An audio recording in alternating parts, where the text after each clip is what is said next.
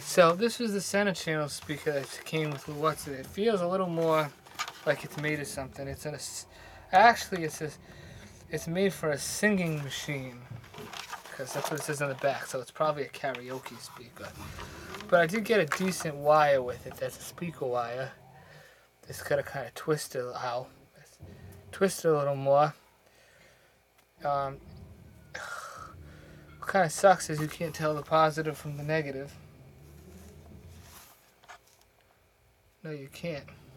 They look exactly the same. That shouldn't be a problem though. All this is going to be a backup, just in case my center channel were to go out. I have something I can put on it. Although I don't think it's going to be a very good one. At a rating of what, 10 watts? Alright, that's it. Bye-bye.